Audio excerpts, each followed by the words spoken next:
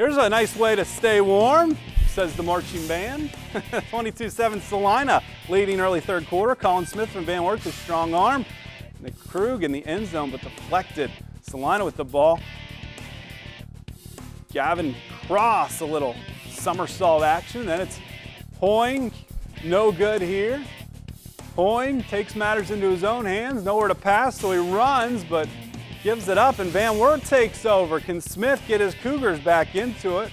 He's on the run, looking, but that pass well defended. And more of the same the rest of the game as it stays 22-7. Celina gets a much-needed home victory, 22-7. Fifth and final, Western